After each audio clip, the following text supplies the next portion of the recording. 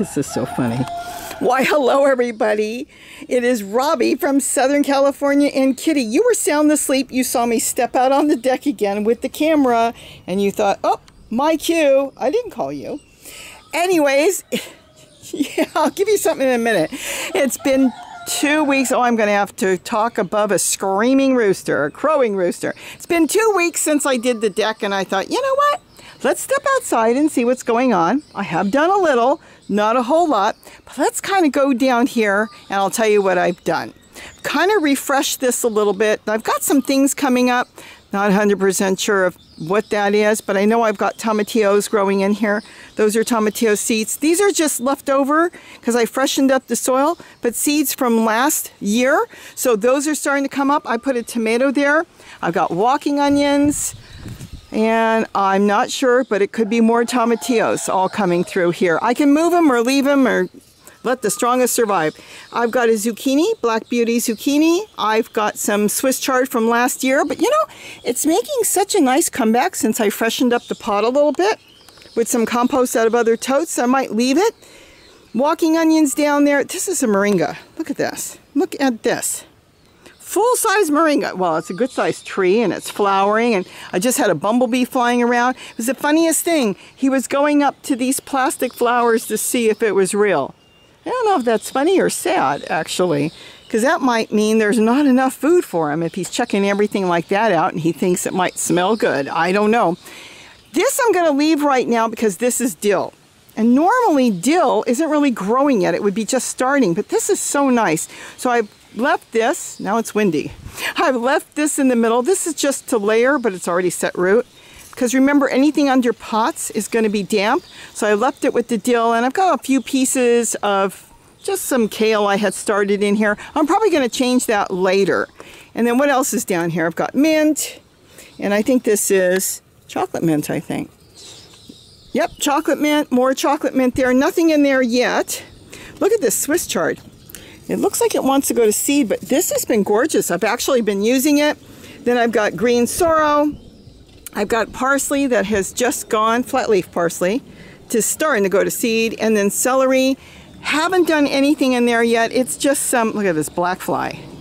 Bush tits come in and eat that stuff. This I haven't done anything with. So I've got some parsley and probably celery in there, and just sow thistle. I've been leaving that for the birds, and I'll tear that apart later. In here, I've got some garlic, but we're kind of getting late in the season for garlic, so we'll see what happens in here. And I had a few seeds from some squash that I weren't sure if they were any good, and they haven't come up. This I haven't done anything with, but this is purslane coming up. So Gary said he's going to find a place for it. It just dumped in here a bunch of seeds, and look at all of that. But, you know, he likes his purslane. I don't, so he can take that. And again, some more green Swiss chard. And this is really, really old. I mean, look at the size of this. The trunk on it, it's like this big. I'll probably do something later with that. But look at the walking onions. I don't want to disturb anything while the walking onions are setting, you know, babies now. Look at that. These are all the babies that are going to be popping up. So I've got all that. Now, let's swing around over here. Purple basil. Last year's, well, not really, you could say last year's plant because it came up later on in the year, which was kind of an off time to grow, but it grew. So what are you going to do? And that's perfect. So I've got purple basil, red vein sorrel, more walking onions. I just keep sticking the babies around and they keep growing and growing. I love the walking onions because with walking onions, you use the green. You use the bulb if you want. Now, if you only use the green, then your plant will go for years and years. If you use the bulb, that's the end of the plant. And you can eat the babies once they pop open. I don't think I've got any here that have popped open, but they are popping open in the main garden and the bird garden. This is a purple tree collard. Now, something comes on the deck. Could be a squirrel because Gary caught a squirrel looking on my deck the other day. And they do like purple tree collard. They like any collard. And kale, and so something was chewing on it, so I covered it with tulle, just kind of stuck some old tulle on here, and it's worked. It kept him off because all the leaves got stripped off and it grew back. And then I've got lettuce here, but I'll show you something else I did. We can look on the other side when we go over there. And this is just, you know, it's an eggplant from last year that never did anything, and I'll probably change that up. This particular container I've done nothing with, and really this one I haven't even freshened it up. All I did was add some pots. Here, I'm growing garlic in here and 2 elephant garlic. This is the elephant garlic. See how big the leaves are? Look how big it's getting. And then the rest in there is regular garlic. We'll go on the other side because I kind of left this here. This was for vertical gardening. I grew some Korean melons on it last year, so I figured I'll just leave it. It's sticking in there. Now, here's the 2 different, well, broccoli, and, well, these are both broccoli, that were also being attacked by whatever was coming up, and I am suspecting a squirrel. This works. And I'll have to get into how I made this. This particular cover, I can only get into if I unclip it and take it off. Just clipped on with some clothespins. But I made this out of tote lids. So easy to make. I'm making everything out of tote lids now, it seems like. Pretty soon I'll have clothes and tote lids. No. But this has worked out wonderful. So this I have to completely unclip, unwrap, and get into if I want to get into the broccoli. But let me tell you, I have kept everything out for almost 2 weeks now. I made that close to 2 weeks ago. Now this is another way of using tulle, T-U-L-L-E. I'll put the link down below if you want to get some. It's like $10 a bolt, 40 yards. You can't go wrong. It'll last you forever. I just use it everywhere. But this one is different. Now this, I just took a piece of tulle and I put 3 tomato steaks in. Just plain old tomato steaks you would buy. This is short ones.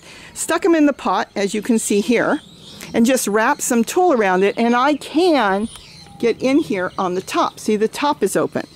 So even bees, if I wanted bees to go in there, nothing's bothering it. See, the bees can go in, the top is open. I can reach in and get something out of there. Take it off if I want, because it's just close-pinned on. It's not even attached permanently, but it's kept the critters away because they don't like the feel of it. They get their nails in here and they think it's some sort of trap. I've got tons of videos on it, so if you don't know anything about tulle and you're first here for the first time, please go check them out because it can be a total lifesaver having tulle. Let me put it this way. If I didn't have tulle on the garden here, in the garden or on the deck, I would probably have half of what I get because the tulle has been a lifesaver. Then I've got my tricolored sage. I cleaned it up by just trimming it way back. I've got a piece now in my pizza garden that's over in my rainbow garden. I took a cutting and it worked. And then I've got some lettuce growing, and then again more walking onions. This I believe is a tomatillo. And then this is garlic chives, and I think I'm going to put a tomato in there. I had tomato growing last year, and I think I want another tomato. These are onions. Look at this. Cool. Probably tomato plant there. Isn't that cool? So I've got the onions. This one's going to be a big onion. Oh my gosh. And then they're also, some of them went to seed. So I'm going to let them go to seed and collect the seeds. I'm going to grow my own onions this coming fall. And then I'll be picking the onions as I need them. I know they're a little close, but let me tell you, I've done it here on the deck really close. I pull the ones out in between. If I need a small onion, I let the other ones keep growing, and it worked. Last year I had all these onions. It really worked. All right, so then I've got mint. I believe that's peppermint. There's a tomato growing in a pot, which is going to leave the pot and set its roots out down there. See the plant? See, that's the other see the broccoli? That's an old broccoli. Actually, that's a broccolini, and that one's a broccoli, because that one I think I bought a couple years ago. Well, it wouldn't be a couple years ago, over a year ago, about a year and a half ago, before the lockdowns and everything. And I still have the steak in there. So it didn't really grow good, but it's still alive because they'll go for like 5 years. Look at all the hummingbirds coming in. Is that cool? So anyway, so I'm going to go ahead and leave it here. I was going to put it in the garden, but now that there's tulle around it, nothing's bothering it. And then again, this is just garlic. This is garlic in this one. And I haven't done anything here. I've got a tomato here that's coming up.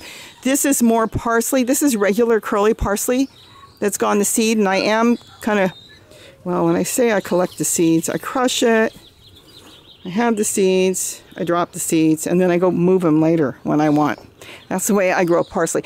Pretty much, I've got a tomato one up. If it didn't cost me anything, I literally crush the seeds into the soil of some of my totes, and then I go back and move them when I want. I wouldn't do that with seeds I'm paying a lot of money for.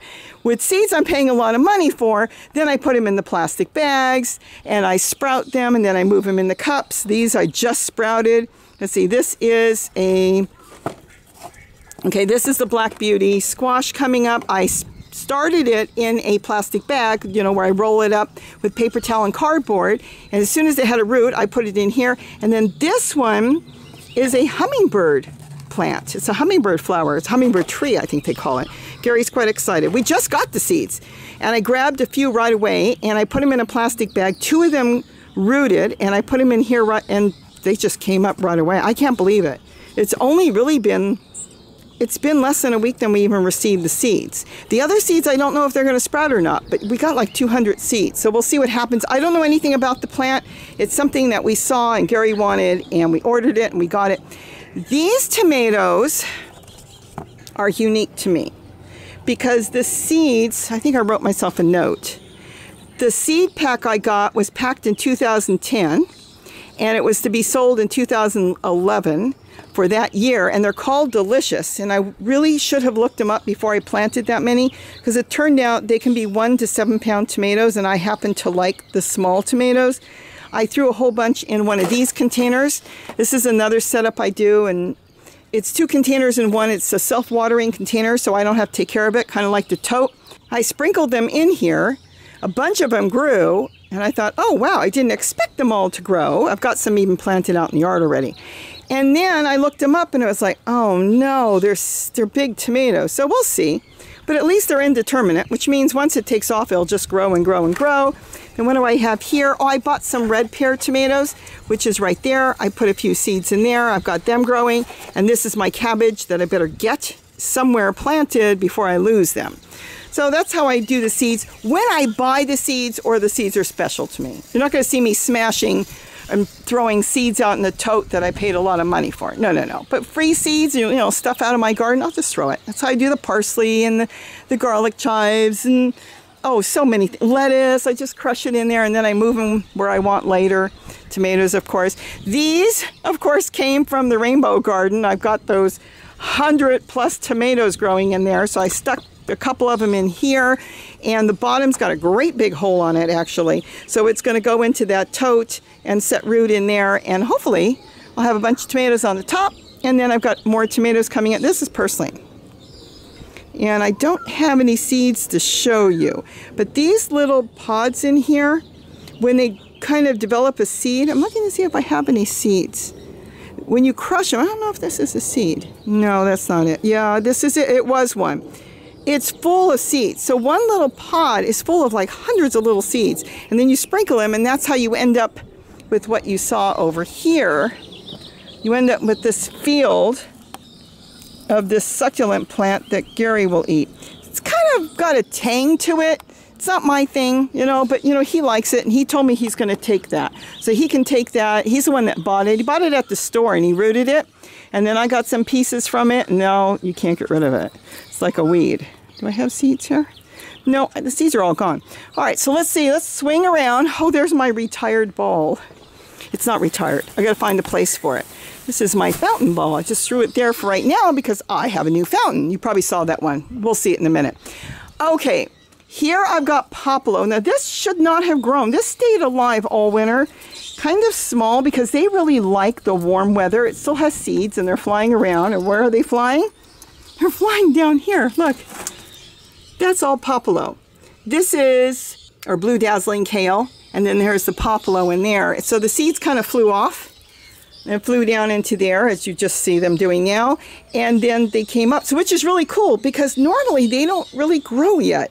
They really like really warm weather. So people out in warmer areas can get them to grow, but right now we still have our nights too cool. So they don't do that well. Look at this. I know a lot of you said last time, oh, don't take it out. It's beautiful Swiss chard. You know what? A little water, some fresh soil. And when I say a little bit of potting soil along with some compost out of another tote, freshened it up, and it's good to go. This could be celery in there. Oregano. Yes, I have to pull some of this out. But this is just a field of oregano, and this is great when I'm making pizza. Just grab a handful and go for it. Tomatoes, more mint, garlic chives, walking onions, another tomato, and red vein sorrel that really needs to be potted and maybe put around the bathtub next to a pond. I've got so much of it, and I don't use that much. I don't need it here, but I had some seeds, sprinkled them in last year, and they grew, so they're still there, but that's being moved. Some more mint, and that is orange mint. And then here is parsley, This looks like dandelion almost. This probably is sow thistle. And then here, that's a cutting off of this kale I really, really like. I've got to keep it covered because the squirrel comes and tries to get that. And the sow thistle is pretty much done. This brings all the goldfinches. And then here is Stevia. What was interesting, you probably saw me on the last one 2 weeks ago, I cut the flowers off. And this I didn't know. As soon as I cut all the flowers off, the plant died back. Any place that had a flower that I cut off, all the leaves died, which was interesting, which means I guess that part of the plant was done. So next time I'm not going to cut the flowers so quickly. See, here's the flowers. I didn't cut these off and it's still alive. So that's probably a sign to the plant that it's done, but it's coming back from the roots. This is sow thistle, so this we don't want. But it comes back from the roots, or seeds get in there, probably a combination of both. See, there's more in the back there.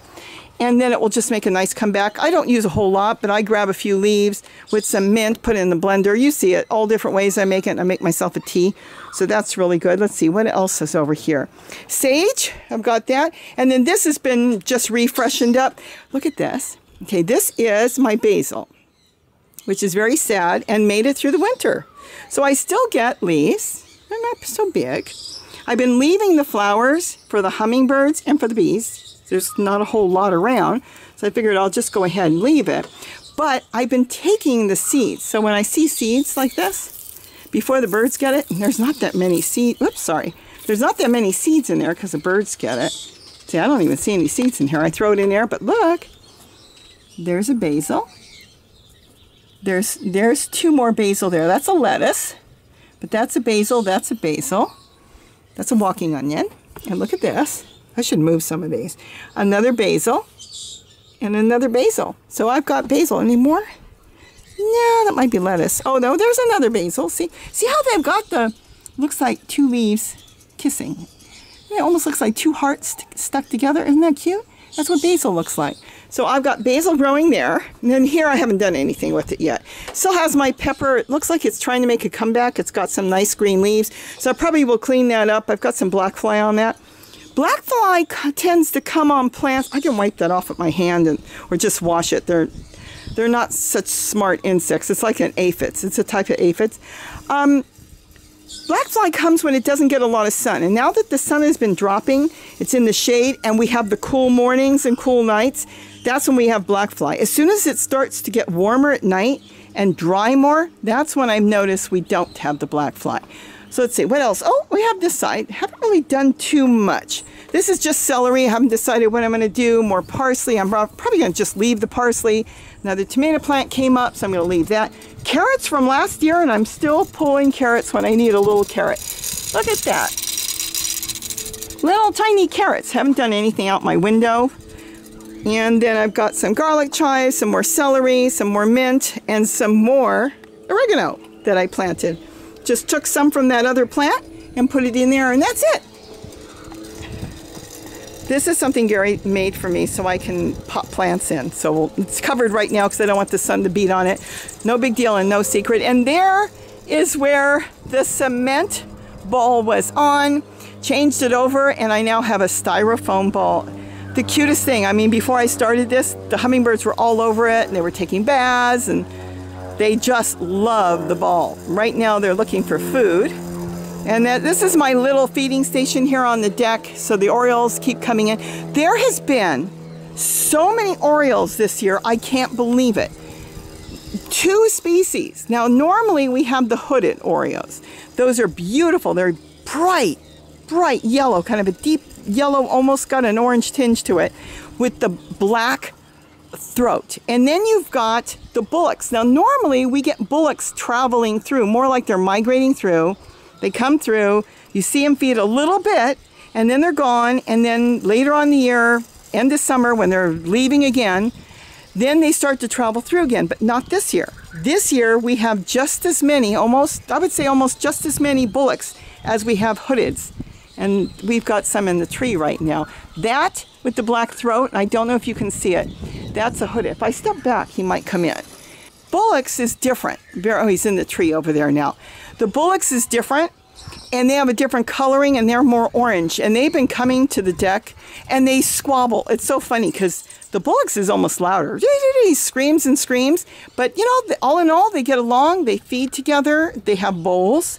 So the 2 bowls that are there are for the Orioles, but then they can also feed out of my hummingbird feeders because I make sure these have holes big enough for them too. So now you got to see the deck, and I think it's coming along pretty good. You know, I still have a lot of work to do. I want to clean up a little bit more around here, and that's going to be basically it. I'm going to add in maybe some more herbs in here, and I'll see as time goes. I do want to put some Korean melons. They do really, really well on the deck because it's nice and hot up here as the weather gets warmer. Korean melons, I've got them started. They're a little yellow melon. They tend to get ripe in the fall because they really, really do. Oh my goodness, do you want to be on camera? What are you trying to tell me? You're like 2 feet from my face. How funny. And now I lost track of what I was talking about.